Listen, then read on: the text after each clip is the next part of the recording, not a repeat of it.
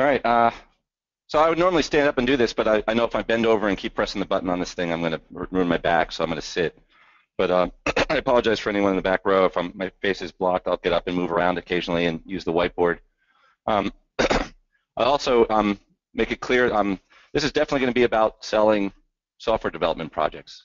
So FileMaker is the context because that's what we mostly do, and so a lot of what we're going to talk about is in that context, and so it's going to be familiar and we can talk about it. But that's really what the bulk of this is going to be talking about, is the processes around that.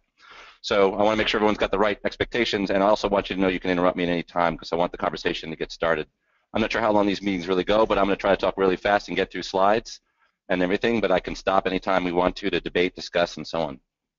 So the main point here, I think, is we read this book actually in our book club at our company a few years ago, maybe a year ago or so, To Sell is Human, and the basic point there is that we're all selling. I don't care if you're a junior developer who's just dealing with the clients on this particular feature or never talking to a client at all. You're convincing your boss, you're convincing your spouse, your girlfriend, the person at the store, the person who's pulled up at the stop sign. You're constantly negotiating and trying to convince and persuade people to move them from where they are to where you want them to be. And so I think a lot of this is going to be universally helpful to you whether you're formally selling software projects or not. So I'm going to quickly tell you who I am, what this is and isn't, the art and science of selling, some frameworks. That's one slide.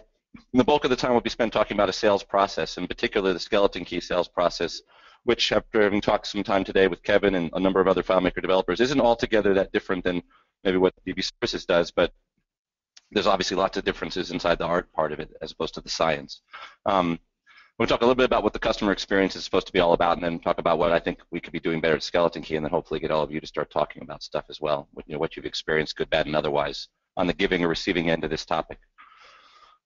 So I'm a co-founder and president of Skeleton Key. We're a platinum-level FileMaker development company in St. Louis, much like DB Services, about the same size, number of developers, revenue, the whole 9 yards. We also have a managed services group called BrightSource IT that does managed services, Macs PCs, living in harmony, good fit for us in terms of working and collaborating.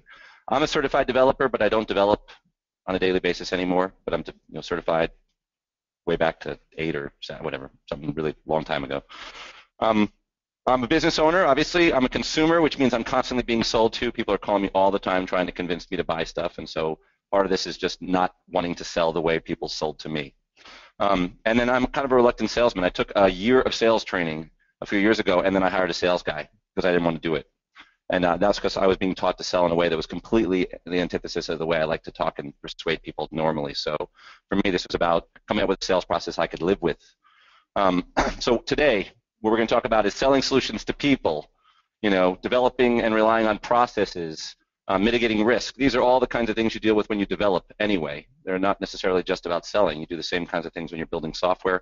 It is not a how-to on how to sell. It is not a paint-by-paint foolproof plan on how to sell or convince people. It's not case studies and details where I say, here's the project and here's how I broke it down and how many hours, because that would just be too specific and narrow, and we would debate it endlessly. And we all know that estimates tend to be wrong anyway, and it takes humans and developers to kind of rein them in. So this is not what this is about. And it's not going to guarantee anything. If you do this, you're not necessarily going to get better at selling or better at getting right estimates, but you're at least going to have some boundaries around the process and other things that help at least mitigate some of the risks associated with it. So I call it the art and science because there's a lot of different components of the whole thing. If you think about it, there's there's some style and creativity and skill and other kinds of things associated with the way that you actually come up with the estimates or talk to your clients or convince them to open up or probe at the questions and underlying reasons that they're doing things. And on the other hand, you're going to have tools. You're going to have spreadsheets. You're going to have databases. You're going to have math and other kinds of things that you're going to employ. They're going to help you come up with the right numbers or contingencies and so on. I've been learning from Kevin today about different things he learned in project management training, which kind of helped him understand different methods for estimating and very mathematical-based approaches, ways to kind of diversify your approach and come up with better risks. You need both of these things to be able to sell or convince someone of something. Whether you're trying to convince them to a client to sign on an $80,000 project, you're trying to convince your manager to give you $5,000 for training. You need to still be able to come up with a little bit of persuasive capabilities to make your case, and also some actual hard metrics and ROI that maybe you can exchange as a way to get, why is it worth spending this time, your lost opportunity, the money you're going to spend, the travel costs. These are all part of any kind of persuasive moving people to make decisions about parting with resources to gain other things. There's a lot of frameworks out there you're going to hear about. You're going to hear about Social selling, value-based selling. FileMaker is a big fan of conceptual and strategic selling, spin selling. You can go search for sales online on Amazon and find a million books on selling, and they're all going to give you their system and their method on how to do it. And they may very well involve processes, and often they involve gamery and trickery and other kinds of things that aren't a good fit. And I'm going to recommend you go ahead and read those things and glean from them what you can. And if you have no personal stake in it, maybe you'll adopt one of those and it'll work very well for you. At Skeleton Key, we decided to come up with two main ways we're going to approach our selling process. One is to set expectations for everybody. So, and this is, again, you can apply this to more than just selling, but I want the client and I want me and myself and the client basically to always know what's the next step or what is expected of each of us at each stage of the process. I don't want anything to be up in the air and unclear. And I want the selling process to reflect what it's going to be like if you work with us. Because one of the most difficult things you can imagine, is coming out of a sales process where you've spent, a handful of hours talking to me, and then suddenly, like, going from, like, I don't know, pavement into sand, running into a development team that's a completely different animal. It would be really disruptive. The client, I think I remember seeing a presentation recently by a guy named Joey Coleman. He was talking about they've measured the fact that when people buy things, in the first 15 minutes after they buy things, they go through a dramatic drop in enthusiasm and remorse associated with their purchase. It is just natural part of the getting excited about actually clicking buy and then getting disappointed after you bought it. And it happens in real life. It happens, when people say, will you marry me? And they say yes, and then there's suddenly this drop of blood pressure and other kinds of drop of endorphins. It happens in all different kinds of transactions where you consummate something. And the same is true when you're selling something.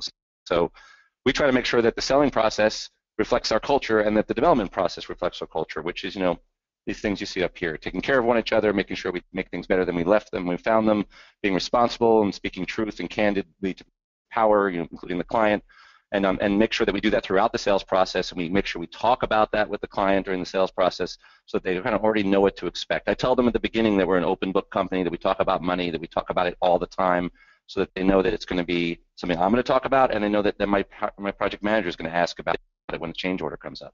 I don't want it to be kind of like the first time they deal with something is, halfway after they've bought and they've been in the middle of a project. And it's evolving. I've already added some changes to this slideshow today, and I'm going to take back some ideas I got today from talking with Kevin and incorporate those into our sales process as well. So these are the stages we go through. You're going to probably find, similarities. I think when I looked at your pop-up menu of sales processes, if you go into Salesforce or any other kind of CRM, you're going to see stages or statuses the sales process goes through. These are the ones that we track currently at Skeleton Key. The ones that are bold are the ones that really are the ones where the client is involved. So the client, comes in as a lead. There's some kind of prep work I do before I meet with them. There's some kind of prep work I do before I interview them. There's some kind of prep work I do or estimating I do before I review what I came up with. And then there's some kind of process which goes out to them where then we meet and talk about, are you going to move forward and do this or not? And along the way, we've been trying to refine this language to help it communicate exactly what's going to happen. I'll point this out right now. First, I'm going to stand up. If anyone has a better name for this, I'd love to hear it, because I'm trying, after you hear what I do in that meeting, it's just a mouthful, and so it kind of sucks. All right, so it all starts with the lead. I'm not going to tell you how to market and find customers or come up with ideas of, things that you might want to pitch to your boss, but in our experience, they're either inbound contacts that are coming from a prospective client or a request coming from an existing client, which I think in some ways, if they're not small, should be treated by the same process. You might do it with a different set of people. Maybe your senior developers or your project manager is going to take them through the same process of gathering requirements and doing an estimate and getting approval and so on. But if it's big enough and meaningful enough, I think treating every opportunity equally gives you two things. It gives you visibility to what's really in your pipeline. So it's not like you've got all this new work coming in and then you've got all this existing work coming in and somehow you don't have any of that all together in one pile for planning's sake. Sometimes you're going to be doing outbound stuff. This is an area where we need work, Skeleton Key, just outbound follow-up on completed projects, making sure we're following up on enhancements or someday maybe ideas that we never got approved for but that are the future work that we should be doing. And then just having a good customer relationship management process, a way to kind of stay in touch with customers on a regular basis, whether it's licensing or quarterly meetings, whatever. The way we get leads these days is people contact us mostly. They email us, they call in, they get a referral, and they contact us in some way. We meet them somewhere. For us, the most important step on expectation sitting here is to always get back to them within 24 hours. Our general rule is if they call us before 4 p.m., we're calling them back that day. And if they call us after 4 p.m., we're calling them back in the next morning. And I'll tell you, that's probably one of our killer secrets at Skeleton Key. The number of times, I think probably once a month, a client says to me, "You were the only one who called us back right away. You're the only one who responded to our email the next day. Like I called 3 companies, or I posted this to 6 web forums, and you're the only one who got back to me. I don't know who those other companies are that they think they don't need the business, but you're the only one who's actually engaged with me." And I'm like halfway to closing them at that point because they already feel like I respect their time, I take them seriously, and so on. So this could be true whether even if you're just like meet somebody and they call you and leave a voicemail and you like them, like don't let it sit there for 3 days. Call them right back. My next step, or I should say my assistant's next step when she responds or we respond to that first call is the only thing we're trying to do is schedule the initial meeting. While that scheduling is going on, and assuming it's taken place and the meeting's been scheduled, I start doing a little bit of research. This maybe takes just a few minutes to do, but the point is I don't want to show up at that initial meeting unprepared. So I just want to know who are they? First of all, where are they? What geography are they in? Time zone are they in? Things that are going to make it smoother as I try to schedule things. The number of times you can schedule a 10 a.m. meeting and then the person's like 2 time zones away and you miss each other because no one's even paying attention to the fact that they're in California or wherever, that kind of just makes you look foolish right off the beginning. Who are they? Or can you find them on LinkedIn? Can you find out if they're the decision maker? Are they ahead of a company? What does their website look like? What industry are they in? Who are they speaking to? Who are their customers? Do they have a listing of who their staff are, how big they are, how long they've been in business? And more important than anything probably is what did they actually write into the web form or the email, or what did they actually say to the person on the phone? Because if you ask them to repeat that again, it's really kind of embarrassing. Like, so why am I talking to you? Well, I wrote it in the form that I filled out. I wrote you like a novel of why I needed your help. And did you read it? You should start by asking me questions about what I wrote already. So a lot of resources, this takes really no effort, but it's something that you should do before you pick up that phone for that first phone call or whatever it is that you walk into that first meeting. So you look at least like you care about the possibility of working with them. Then you have the initial meeting, which is really in many ways all about, for us, figuring out are we a good fit. It's a very brief meeting. I spend 15 to 30 minutes, usually on the phone because most clients are coming from around the country and there's only so many that are local. Even the local ones, I just rather not invest 45 minutes to an hour of driving around just to go sit down for 15 minutes and find out we're not a good fit. I'd like to be more efficient with my time. And I just want to find out things. What do they think they need? What do they think, why do they think they need it? When do they think they need it? The think they part of that is because clients will often tell you, well, I need you to do this, and you do that, and I need you to do this other thing. And that may very well be what they need. It may also not be at all what they need. They may need a brand new system. They may need to, I'm going to say this on this recording, they may need to get rid of FileMaker. I got a call the other day from a company. This guy was trying to convert these FileMaker files, and it was like a huge company and 2 people using FileMaker from 20 years ago. And the whole point was he just wanted to get the data out of it. And so I just told him how using a trial he could convert it and get the data out of it. It was like 3 flat files. He didn't need to be sold on something major, but he thought he did. He thought he needed to buy licensing and do all this other stuff. And so that's an extreme example, but the point is you kind of take it all with a grain of salt.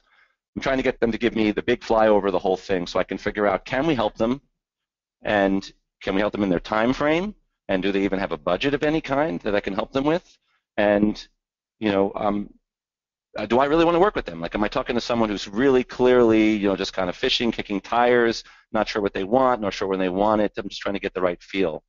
And I tell them this, that this whole entire meeting is about, can we help you and are we a good fit to help you?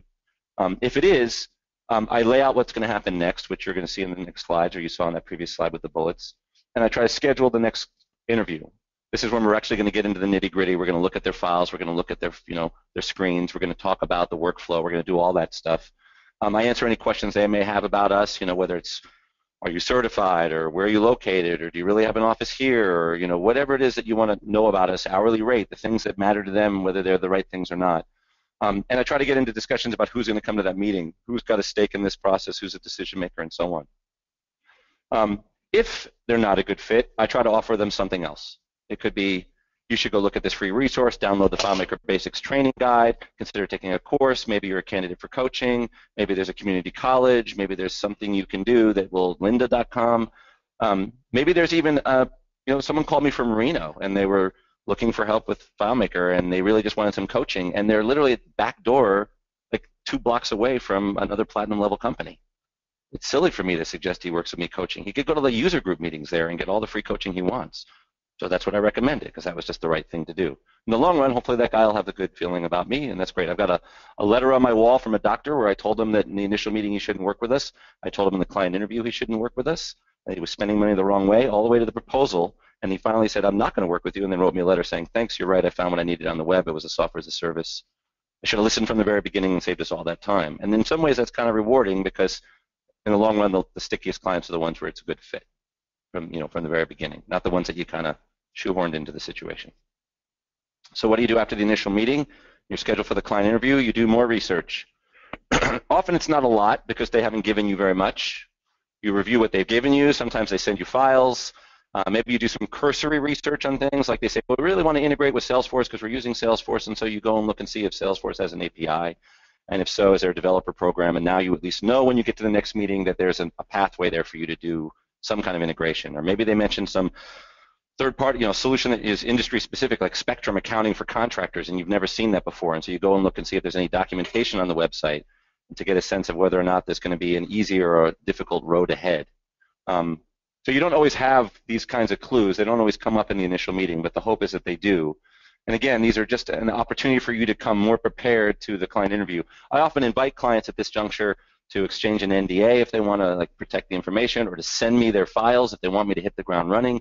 Most of them don't, but the point is I want to get ahead of it so that the next meeting is as effective as possible. And then the last thing is you could consider, if they're already using FileMaker, contacting FileMaker Inside Sales and seeing, what licenses are they on, what is the renewal date, any kind of information that might be helpful to you, because invariably at some point you're going to deal with licensing as part of the conversation, and it's good to know already where the client is. It's one less thing that you're going to have to go back and do later. The key thing here is balancing, not over-investing in this client until they've actually spent more time with you. If you spend like an hour doing this and 20 minutes with FileMaker figuring out their licensing, and then they never show up for the client interview, you're kind of hosed. So there's a little bit of a balancing act here as to how much you felt that they were really engaged with you and doing only what you need to do here to be prepared for the next meeting. I would love to sit around and read this whole thing to you, but the gist of it is it's one of my favorite Dilbert cartoons. I'll let you guys read it. It's all about gathering requirements and the fact that clients don't necessarily know what they want, and they often want you to help them figure it out. And that's good. They sometimes come to you telling you what they want, but there's a lot of other layers there that aren't exactly clear. We run into that all the time. Even when we think we're crystal clear, then you hand off the project to the developers in the very first meeting, it's clear that even though you guys went through this whole process together, even though they signed on the dotted line, they still had some other thing in their head that they're asking the developer to build, and they come right out of that first meeting and say, we got a problem. So this is really where the art piece comes in, I think, more than anything. There's a little bit of science you could use in here. We tend to spend about 60 to 90 minutes. We tend to do this on join.me or WebEx or someplace where we can record it. I prefer formats which can be recorded and fast-forwarded so that you can kind of play them back at Mickey Mouse speed, so that when you're doing your estimating later, you can kind of zip right through it. Some formats are better than others. Lots of different approaches you can take here. Tell me a story. Let's do some envisioning. Ask lots of questions, explore different options, follow a checklist. I used to have a checklist back in the day, which was how many users, what kind of operating systems, what size screens, things that I wanted to learn to remember. Anybody on Wi-Fi? Now it's, are there any people in the field? Are they using iOS devices or Android devices? Do they work offline? Do you know what I mean? Blah, blah, blah. And eventually, those checklists will lead to kind of a more natural discussion, but it really is a combination because it's easy to forget things. It's easy to get caught up in the discussion and lose sight of some of those technical elements. So from a development perspective, the utility here, I think, is it's useful to have some of the kind of, what's the word I'm looking for, lessons learned kind of best practice kind of things you should always remember to ask about. Like screen size for years was the killer. I don't know if anyone else remembers that, but for years before everyone had like high-def displays, you couldn't count on everyone having a 1024 by 768 display. You'd forget to ask about it. You'd build solutions around 800 by 600. They'd have someone with a 640 by 480 old tiny little monitor, and that person couldn't use that solution without scrolling all day, and they hated you. And so these are the kinds of things we now know. Oh, well, everyone's got large screens, but we're kind of done it like 100 times, so you ask those questions. There's lots of pitfalls. A lot of people get stuck on the status quo. We know a client who built this great big system. It helped people search 100 data sources with one search field, and every time they tried to show it to people who used to search 100 data sources one at a time, they'd have them search one at a time in this new tool. They just couldn't get their head around the idea that this tool made all that complexity go away. And it's very easy when you go through a client interview to have certain clients who are just like, well, here's the way we've always done it, so here's the way we need to do it in the new system, and not see the opportunities to automate processes or streamline workflow or kind of criticize what they're doing now to find a way to do it better. Sometimes they just can't see the forest for the trees. They just don't understand what it is you're talking about. They need to be shown examples. They're just too stuck on a particular detail to see the big opportunity, and maybe you're talking to the wrong people. Maybe this is going to change the way the company works, and you're talking to someone at the very edge of the process. And then you've got people who hijack it, you know, and so these are just people who get into the meeting and they just keep raising objections or talking about the existing legacy systems you have to integrate with that this can never replace. And so these are the kinds of pitfalls you can run into. Next steps for me are always at the end of the client interview to say, well, okay, well, we've talked about this and you've shown me that and I've seen your databases and so on. I want a copy of this, I want a copy of that, I want a copy of the other thing. It's great to have a Mickey Mouse fast forward recording to go to. It's often for me better to actually have my hands on the actual files. Especially if they've been showing me spreadsheets and there's 3 tabs that they didn't show me, and I want to look at those tabs because I want to see what other kinds of things are they doing that we didn't talk about that I might want to bring up as possible things that need to be done as well. I only schedule the next client interview if it's clear that we have more to cover. I still want to stop. If we get to the end of 90 minutes and there's clearly a mountain of stuff we still need to talk about, I've got 2 choices here. I can either start to move them toward a discovery or a design and planning project, or I can decide I'm going to ante up and I'm going to go ahead and do another client interview with more people and more time, but I'm going to do it later because I want everyone to take a breath, a breather, get desaturated, do something else for a while, and come back in a few days or a week later and continue. It's a way to also gauge whether they really are, this is like, I hate to use these analogies, is this fish really on the line?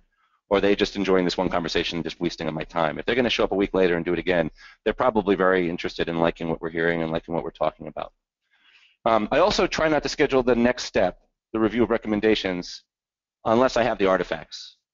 So the last thing I want to do is say, okay, it's Monday, we're going to meet next Monday, and I'm going to have my estimate ready, and then it's Thursday that they get me my files. It gives me like 24 hours to do the work without impinging on my family life.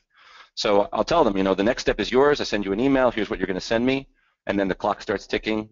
And once you get that stuff to me, then we call you and say, okay, a week from then we're going to have our meeting. So I make it clear to them the expectation on them is to get the ball is now hot potato in their hands. They're going to hand it back to me when they give me the stuff I asked for. Another reason why having that non-disclosure addressed early up in the process, if you're dealing with a client who's got sensitive material or things that they do, is because that's already done. Now they can just send me the files. They don't have to worry about, oh, I got to go through legal and da-da-da-da. Like, if you get that stuff done before you actually have the interview, then it's all behind you. So I want you to notice that there's no darts in the bullseye. None. Because this is estimating. This is the slide on estimating. And there's a little bit of a nod to you there, Kevin, in the middle there about lots of different approaches. So you have to decide for yourself how much time you're going to spend estimating and who's going to do it for that matter. I learned a great lesson today about involving the developers more in the estimating process. I tend to do this myself. I tend to give myself not enough time to do it. But I still cap it. I give myself an hour or 90 minutes, whatever it is. There's lots of different approaches to this. To quote, and I hope I'm not misquoting you, parametric, this thing takes, this is very much a commodity kind of thing, unit cost times quantity, or this feels and smells and looks like some other project I did, or I'm going to come up with some of a mathematical approach, 3-point approach, or just winging it, which is what I think a lot of us have done over the years. There's all different kinds of checks and balances you can use.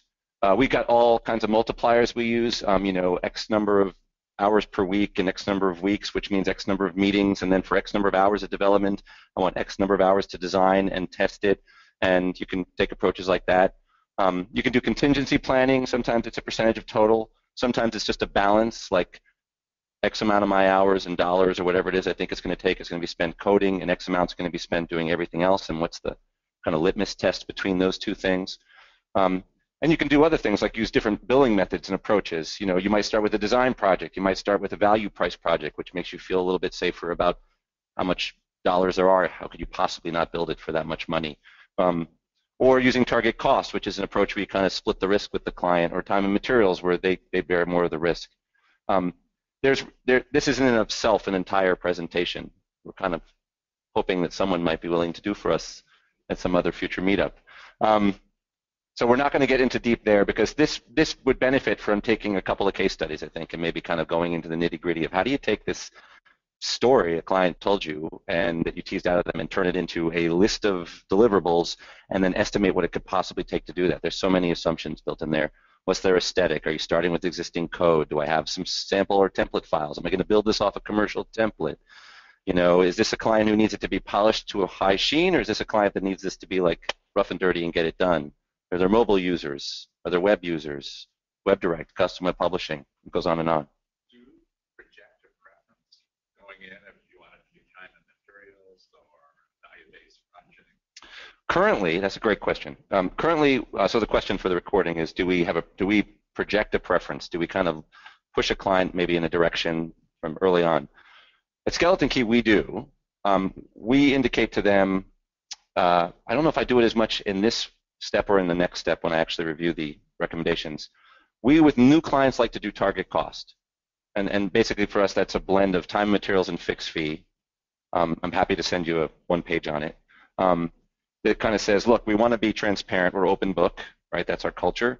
We want to talk about the numbers, but we don't want to carry all the risk of a fixed fee, and we don't want you to carry all the risk of a time materials, because what if we're wrong? What if our estimates are wrong? What if we missed something? What if you missed something? And you know, maybe you get this budget and it's constrained, and so we have to have some way to share the risk. And for us, target cost does that. It says, you know, if we're over, we eat half the costs, and if we're under, we keep half the savings. So that's what we push people toward now for our first project. It's not a requirement. It's not for every project. Some clients love it. Some have even adopted it for themselves in their own companies, where they do completely different things. They just sell different kinds of services. I'm starting to look at value pricing and fixed fees more and more, because I think as an organization there's maybe a better opportunity there for profitability or leverage or something. But it's in its infancy for us. How about you? What do you do? Well, you know, between Kurt and Bowman, you know, shouting at the rooftops now that the only way to go is value pricing, and you offer your customers the estimating phase, 3 different choices. Pick this, this, or this. One of the 3, and that's what we build for you, so that your profits are understandable. Because I'm fairly new at this, right? I've been doing this for years now. It's very difficult to move away from time period, right? Oh, yeah, I'll do that job by estimating $2 million. Until you build up a portfolio, I think, of solutions. Also, in the estimating, I had that question there about if you are going to do value-based pricing, there's been no mention of return on investment analysis as part of your estimate. Right. If we do this, this will mean to do X, Y, Z. Do you try to quantify that to make this fall into any estimate? No, that's a great question. We don't. We talk about it, and you're right, it's absent from the slides in this presentation. There's really there's no literal discussion of ROI here. I know it comes up in all the conversations I'm having from initial meeting on, because as a business owner, I'm always an open book. I kind of want to know, why are we talking? What is this going to do for you? It helps me uncover features that are needed. Like, I'm thinking about a company that, you know, they sell, you know, just basically paper materials, you know, to companies. People buy these, are kind of like transfers, you know, and an inventory question. And it wasn't entirely clear. They were talking about wanting to do inventory tracking, and you know, it was all physical stuff they were talking about. We don't know how many we need, and they weren't saying it, but I was like, why are we doing this? You know, what's the whole point? The point is that they would have these rushed needs for stock that was missing, and they had no visibility when it was gone, and it had to move heaven and earth to set up and make more of them. And when they did make more of them, they didn't know how many more to make, because they didn't know what the demand on the stock was going to be. So they'd say, well, let's make 1,000. That would be more than enough. And then they make 1,000 and they put it in there, and then 3 days later it would be drained out again, because they had no visibility to the pace at which it was being sucked out of inventory. So they needed this to stop having these rush situations which bottleneck their entire production workflow, so that they could have optimal production of the right stock. And they wanted to be able to do it as infrequently as possible because of the disruption. That was worth a lot of money to the company. And so in doing that, I helped them understand that even if this solution cost them as much as the changes were going to cost them, because they were like, this solution costs us 20 grand, your changes are going to cost 25. How is that possible that we got the whole solution for this when you're going to cost more to do it? And the point is that it was much more complicated than the original solution, and we were more expensive than the original guy. But really, what it came down to, I was trying to get them to understand is this is worth it. Back then, you had a basic information management problem. Now you've got a huge cost of production problem, and so this is worth it, regardless of why it couldn't cost that much. Any tips you can give us on getting the why and what it means to the customer? The best tip I think I have is I lean on open book a lot. I lean on what I've learned in the last, how many years have we been doing now? 6 years of open book management? Yeah, about almost 6 years. For 5 or 6 years, we've been open book, which means for us, we share the profit and loss statements with our employees. We share the balance sheet with our employees. We talk about budgeting and how we make money, what the cost of goods sold is, which is basically the labor. And we help them understand and give them and we regularly review those numbers weekly, monthly, quarterly, the whole thing. So I kind of bring that to every conversation with a client, basically saying, I'm a business owner. I'm trying to understand why you're doing this. And I know that it's possible when I ask that question that business owners who are hearing it are going to think that I'm trying to, or I ask, what's your budget? Which business owners hear as, how much have you got to spend? Because I'll spend all of it for you, And I'll say to them, I want to ask you the following question. I want to ask you if you have a budget for this, and I know you're going to hear, how much money have you got in your pocket? Because I'm going to take all of it. But honestly, I just don't want to pitch you a solution at 30 grand when you've got 15 to spend. I'd rather help you figure out how to get the most of what you want for the 15 that you've got. And if we can do it in 12, save 3 for something for later, because hopefully you'll spend that 3 with me just on something else that you need. Whether they believe it or not, I don't know. But that's kind of the crux of the question. If they've got 15,000 and you want to give them what they want as opposed to what they need, at what point in there do you back up and say, hey, listen, I'm about adding value to your organization, if that's what you're about, or hey, I'm a contract programmer, so let's do as much. I'll tell you, recently I've got an email in my outbox that said, client basically ran into that. They needed $50,000 worth of development, as far as I was concerned. I spent a lot of time with them in a sales process that was probably twice to 3 times as long as it should have been. And the long story short was that they wanted all this stuff, and it was going to give them incredible capabilities and reduce frustration and delay in billing, and it was going to have enormous value, but they were stuck on dollars. They were just shopping on price. And so they said, you got to bring your price down, or we got to keep this simpler. I said, the only one who can make this simpler is you, by dropping the functionality that from your needs and doing it in stages. That's what it's going to take, whether you do it with me, Kevin, or someone else. You're going to spend that kind of money eventually to get what you want. It's going to be worth every penny. I can't help you make it any cheaper, and they just weren't seeing it. So I think that for me, it comes down to put myself in their shoes, try to build rapport. I think I probably should add this to my final slides on what we could do better. Do a better job of reminding them. I have the objectives section of my, see at the end here, the objective section of my proposal, which talks about why we're doing this, to kind of hit those nails on the head, remind them that this is going to solve this problem and increase sales or reduce costs or mobilize their workforce or eliminate redundancy or get rid of manual processes, kind of hit those, but I don't necessarily always tie those to dollars as I'm doing it in the documentation I give them. And then to hold the line, to not do a job. We're not a good fit isn't always because we can't do it or that we don't have the skills. Often it's because they're not the right client. They don't have the right mindset for what is going to be a continuum of development to invest in a tool that can give them enormous leverage. But if they're stuck on they want the cheapest tool or they want the cheapest company, then they've got to do it a different way. One thing check that I think is simple and you don't need to be a genius to figure it out. We all know how many users, right? How many users? I mean, there's occasions you see the 2-user system ready to spend 5 digits, 6 digits. It's very rare. But that's a really easy check, right? I mean, and I think just that within the conversation, the right price is what they're going to pay. But it's very inefficient negotiating at Walmart for a banana. Okay, so as you engage different customers, you'll see a lot of times how you go about the value pricing is vastly different. We once worked with a customer who basically negotiated contracts for entertainers. And I walked away from that deal spending way too much time, like you said. And that was my first thought. If they could negotiate for a banana at Walmart, they would.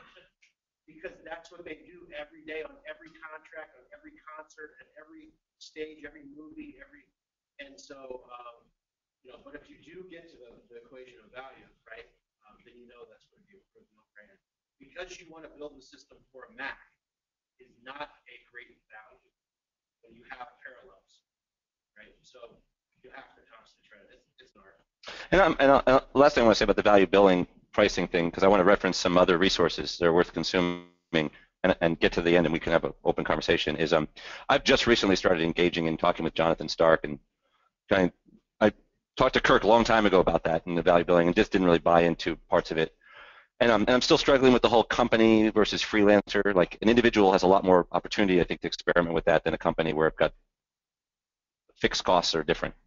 But I'm not saying it can't be done. I'm also learning stuff about it I didn't know, like ratios of what the value is to the customer to what you think you could do it for, and what works for customers when they're buying and such. So there's a lot there. Jonathan Stark is a great resource for that if anyone wants to pursue value billing. He references all the people before him who talked about it, whether it was a gentleman you were mentioning today? Ron Baker, Alan Weiss. So there's a lot of information out there about who. All for it, 100%, yeah. That's a big sea change. Yes. Bowman interviewed Ron Baker, so if you've not seen Ron Baker, yeah, big sea change for Jonathan and worth pursuing. So, and he talks about it in the context of web developers and other developers, freelancers, and so on. I've been having some conversations and trying to consume that material, trying to kind of experiment with it for us. And I think you're right though. What Kevin said about every client opportunity is a little different. Some client opportunities are more appropriate for different kinds of pricing models. Conversion projects are different than other kinds of projects. There's some clients I know don't have deep pockets and won't be long-term opportunities for us, but they do good work, and I want to make it easier for us to help them get started. Or maybe this is their first dip of the toe into the FileMaker world, and I want to give them an easier ramp to get into the using it, because I'm certain that this platform is going to revolutionize or transform what they're doing. So that's not entirely altruistic. There's a little bit of, I'm a businessman. I'm trying to generate business and feed my hungry developers. But the point is that there's not a one-size-fits-all pricing methodology. You just will need to have all. I think, in fact, having all these options is kind of like having several different weapons when you're playing an RPG, right? You just different ones at different times work at different spaces, right? That resonates. Okay. Best practices, I think, are having at least 2 sets of eyes on every estimate to see your blind spots. Having a someday maybe list. This is the list of things that you said you wanted to do, but that we decided that we weren't going to estimate, or that we estimated, and then when we went over the estimate, you said no. I don't want to have those accidentally come up later as, but I thought you said that was included. So I've forgotten to do this a lot lately, and it's come back to bite us. Where clients said, but I remember talking with Mark for 15 minutes about this feature, but it's not on the estimate. Well, but we talked about it. Well, it's not on the estimate. Well, if it was on there with a big 0 next to it, it would have been crystal clear to everybody that it wasn't included. So that's a great option. And then sleeping on it. For me, I estimate, and then I always got to go back and look at it, not an hour later, the next day if I can, because then I'll see stuff I didn't see, I'll remember things I didn't remember, and so on. Personally, I also like to diagram. I like to do ERDs or little workflow diagrams. I'll show you some examples of that in a second. That helps me visualize the system and helps me estimate, because I feel like I can see it in my brain better. And everybody, I think, just like people learn visually, some people learn with sound. Everyone has different methodologies. I happen to be someone who I see it in front of me and it makes sense. So the review of recommendations. This is where you are basically, in my opinion, taking the client on a tour of what it is you're going to do for them and what it's going to be like to work with you. Again, about 60 to 90 minutes. Again, I record it. Again, I record these meetings for 2 reasons. One is, well, 3 reasons. One is the cover your ass reason. Pardon, this is on the recording, but because it's great if you needed it to be able to go back and say, you said this or we said that, and know, even if you don't rub it in their face, literally word for word what was said. And you might find that you missaid something. That's fine too. The other is because I like to, as much as I can, even though it's not necessarily time efficient, be in the minute, be in the meeting, be in the discussion, be in the interview, be in the review, answer the questions, not be stopping and typing, hold on a second. Like that's really disrupts the flow. So, and then of course when you do your handoffs to your developers, you pass it to the people who do production or the project manager, this becomes a critical artifact and resource for them of details, nuances, voices, whatever it is that they need to be able to refer to. So I always talk about how we do what we do, our development process, how we charge for what we do, the different choices, fixed fee, time, materials, target cost, And like I said, I like to use pictures, diagrams, wireframes, samples. There's a typo. Um, and because those often help me. There's obviously an investment in those. I almost always have an ERD because it helps me. Once in a while, I have a wireframe if I feel like the people I'm showing this to aren't really seeing in their mind's eye what I'm trying to explain, or if I feel that who I'm showing this to isn't necessarily all the people who are going to see it. You know, it's one thing to be in a meeting and show them a sample database, a FileMaker starter template or seed code or screenshot or an existing customer solution, and they're nodding and they're getting it and everything. And then when you're not in the room and they're showing your proposal to someone, that sample screen is not there in front of them. And it can't be in the proposal because it belongs to another client or not yours. And so sometimes I sketch out something just because I know it'll carry some weight downstream when I'm not around, if this is like a delayed cycle of purchasing or something like that. Yeah, so personally, I use OmniGraffle for all my diagrams. Once in a while, Visio, but OmniGraffle, I just big fan of the product. For wireframing, I've started using Balsamiq. I've done some stuff with OmniGraffle, but I found Balsamiq is a little easier, but I haven't used it enough to say it's really easy. But those are the two I'm currently using. I think I found with OmniGraffle, the more I've used it, the more I can just go back to a library of drawings and just grab ones that are similar enough to, not the ERDs, but you'll see a topology diagram that shows how is it going to sync. I don't quite understand in my head what you mean when you say we're going to sync it. Or someone says, okay, I draw a button, a picture. Here's what a screen looks like when it's not synced. And here's the big button going red saying you must sync. And then here's a picture of it saying you're happy, you're synced. And then I can use that picture 100 times. The same is probably true of Balsamiq. If I create enough of those, I'll probably be able to go back to them and use them as well. So for us, currently that looks like this. Our development process, kind of the Agile Manifesto, our 4 main principles, a bunch of important bullets about open book and the collaboration process and the sharing the risk, a terrible diagram that describes the iterative Agile cycle. Terrible diagram. I've said that probably like 100 times this year, and it's about time to redraw that diagram. I'm not even going to bother you with it. I'm just going to block it out. Target cost billing, which is sort of a summary of the target cost process. It's a big mouthful. I usually highlight one sentence here that says it's a 50-50 plan, and then I explain that to them in layman's terms. I really like what you did in yours, Kevin. I'll steal it. These are the kinds of diagrams I might put together. This is a really simple ERD, before and after, trying to kind of show them what they have now and what we're going to add and how it's going to work. I try to do some indications of where there's going to be script changes or screen changes. I don't always do that kind of annotation. Sometimes this is a much more complex diagram with many more entities. I've started using optionality because it helps me when I'm narrating to them remember what the heck is going on in the diagram. It took me about 12, 15 of these till I memorized what all those symbols mean. I often will have, a little diagram like this when there's sync or there's a multi-office solution. I want them to really understand that there's a copy here and there's a copy there, and that copy is not connected. This one is, and to try to really help them understand, some of that functionality there as well. All right. The next thing that we do is we, after I show them, show them these documents, and I say, hey, we're going to take 2 minutes with these, and then we're going to include them in what we send you. I narrate them through these diagrams, because I want them to understand these diagrams and what they mean and the story that they tell, because everything I'm about to tell them in text is going to go back to these diagrams. And so I'll kind of flip back and forth between these along the way, because I really think that the picture helps. Plus, even though clients don't understand ERDs, don't sell them short. It takes no time for most people, I think, to really grasp what these are telling you in terms of they know the subject matter. They've never seen a diagram before, so you're doing something for them. Sometimes it's really new, but it kind of is simple and makes sense. So then I'll go through the requirements, the actual feature list. These are the tasks we're going to perform, or these are the functions and capabilities the system is going to deliver. And they could be, in layman's terms, like the user will be able to log in the system and create an invoice, or they could be the screen is going to have the following capabilities. There's all different ways to do that. That's a whole other discussion in itself, like how to write a spec or how to write a description to a client.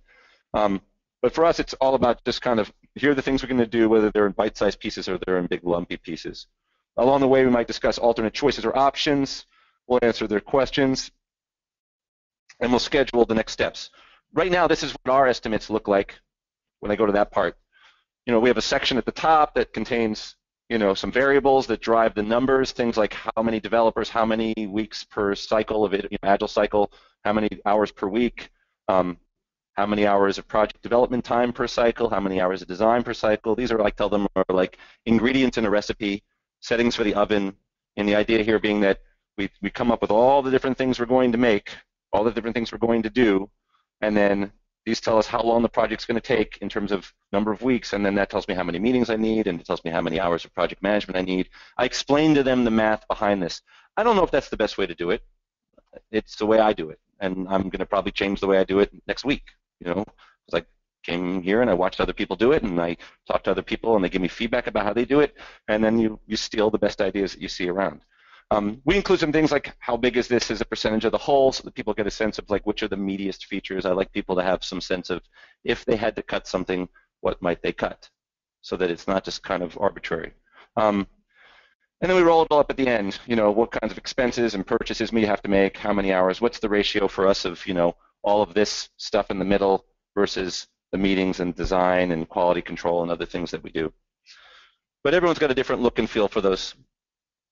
At the end of that whole review and answering their questions and making whatever edits are necessary or taking notes on the changes that the client might want, we schedule the next meeting, which is when are we going to touch base about your decision, which of course is predicated on when am I going to send you this document.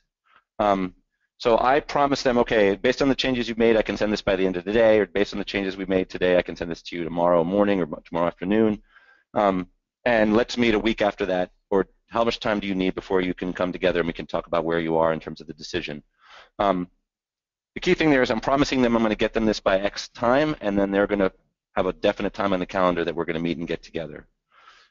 Just the same as all the previous steps. I like to know when the next step is going to be. So I call it an agreement, which is a tiny little difference in language, because, and I tell this to the client, is because I like to say, I'm not proposing this to you.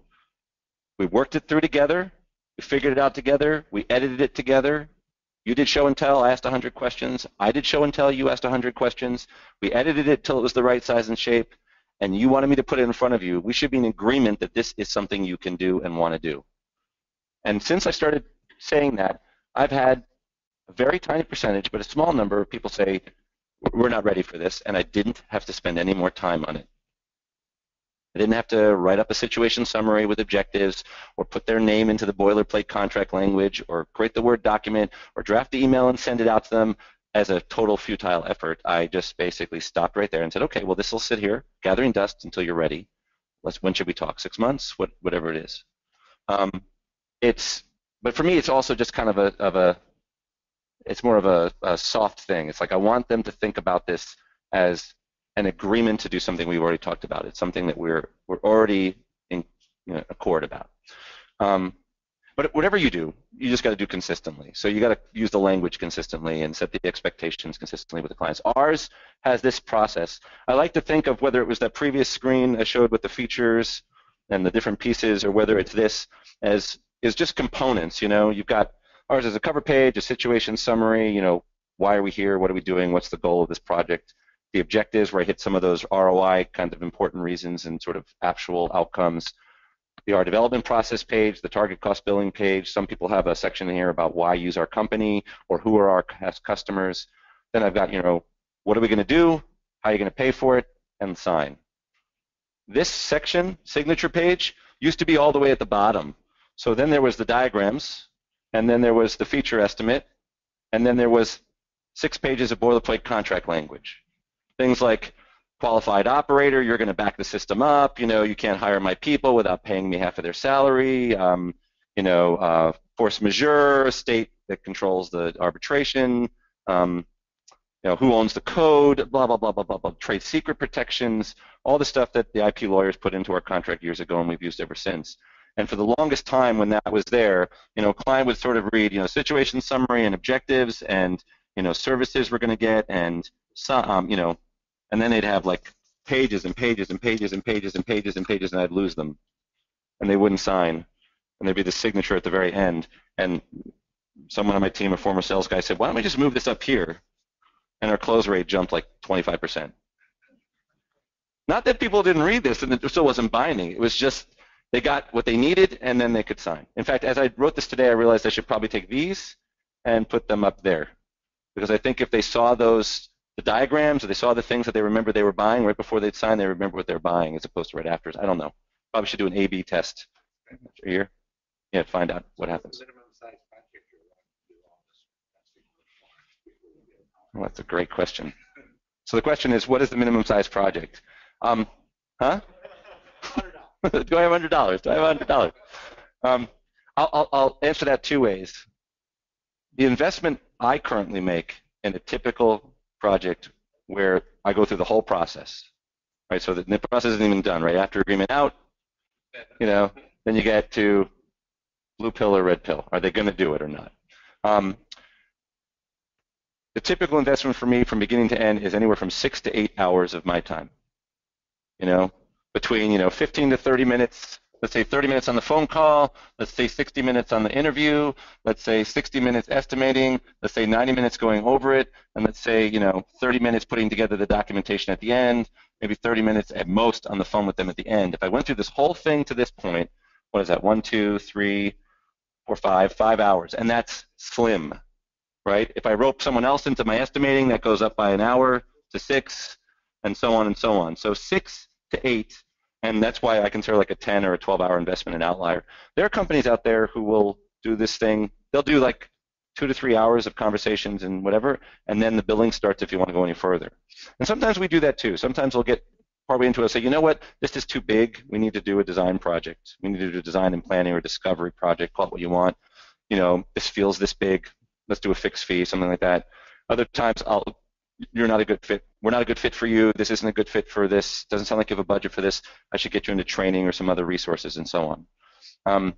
As a company, I want to say we don't have a hard floor. Correct me if I'm wrong, Greg. We have a hard floor. But I can tell people, look, even if we come up with a simple list of features, in our world, 60% of our stuff is the development, the core development. Now, for us, that means things including secure, like just to compare this to some of the things other people in the room. For us, that includes all the features, and for me, all the features includes interface and security and schema, all coding and training, everything that we do that the customers are involved with directly all the time. And 40% is things like QA, PM, meetings, design, deployment, what we call supplemental. That's sort of our litmus test. So what I'll say to people, Stephen, is I'll say, look, even if I have a tiny chunk of hours here, 30 hours, 20, 30 hours, I'm still going to spit out a 40 or 50-hour project for you. So let's just do the math. 40, 50 times our rate, that's the project. Like, if you're looking for us to just do like 6 hours of work, I'm going to refer you to some developers who do like ad hoc solo work. But it's just because of our machinery. Like, to set you up in our system for invoicing and put you into our version control system and so on, this doesn't make sense to take on a development project that's this big.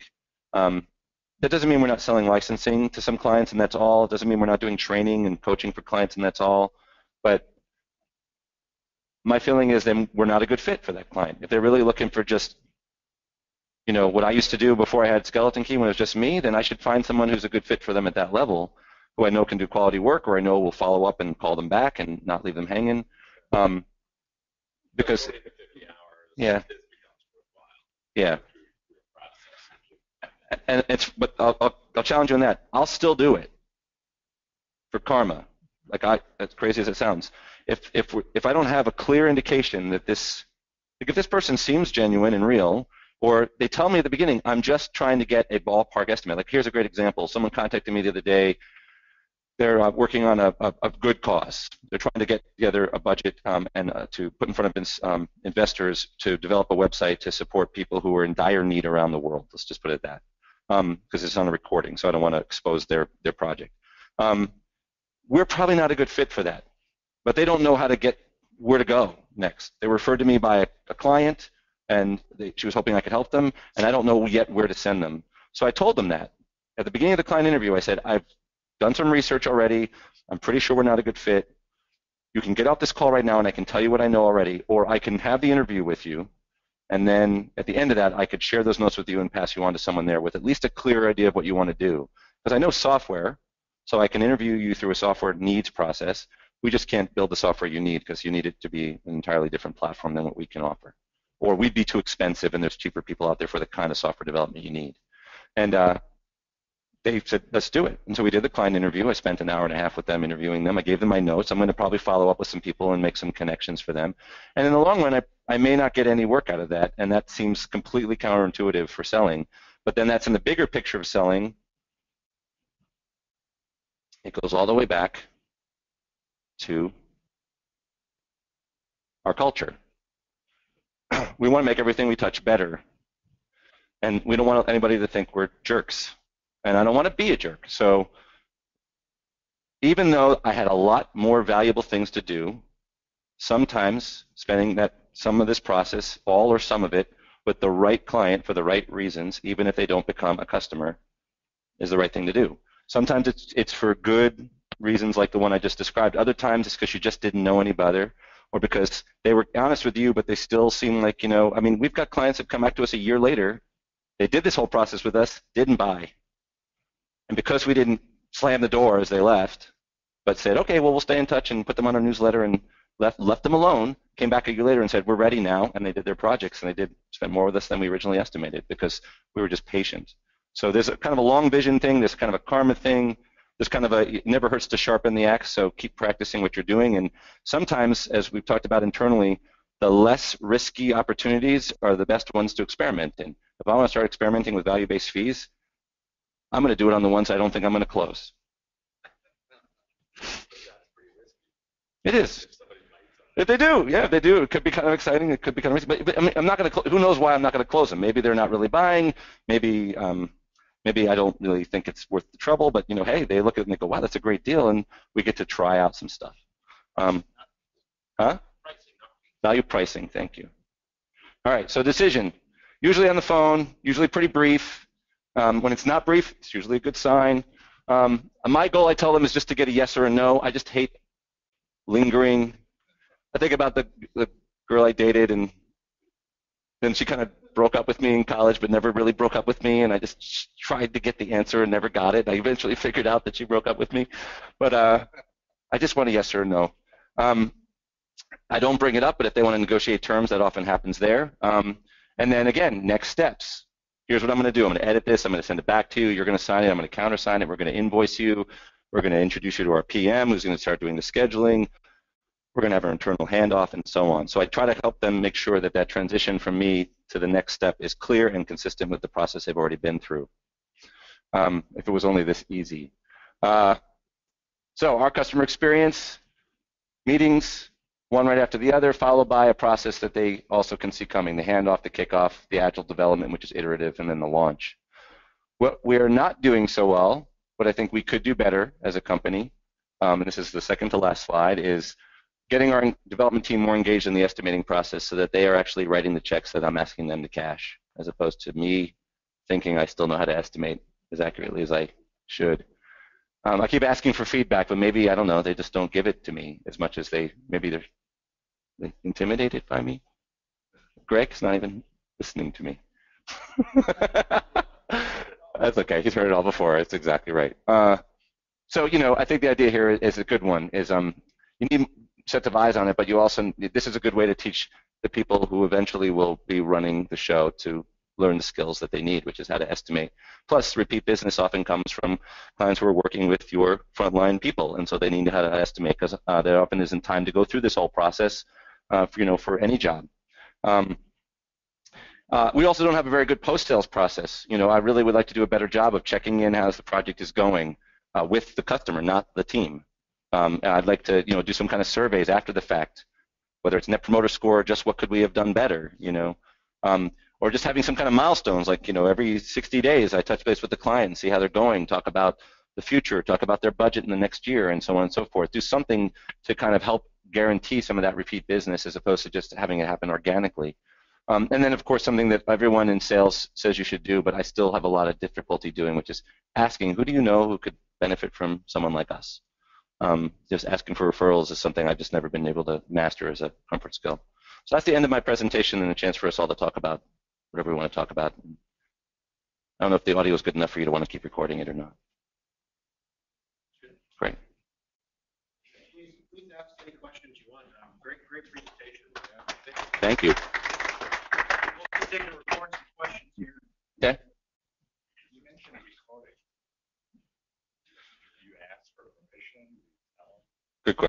Yes, I tell the clients we like to use join.me or WebEx, whatever it is, for two reasons. One is so I can focus on the conversation and not just the notes. And so we can refer to it later and share it with them if they'd like. But if they don't want me to record it, I won't. Almost everyone has said, no, great, sounds fine. And only a handful have ever asked for a copy of the recording. We do the same thing when we do our design meetings for the development, and I think there's a pretty high incidence of interest in recordings there, actually, because then decisions are being made about the actual coding work, much more precise and descriptive kind of things are happening there than the kind of informal estimating that I'm doing. So again, I use a tool that's similar to the tools that the development team will use and can offer recordings just like the development team can.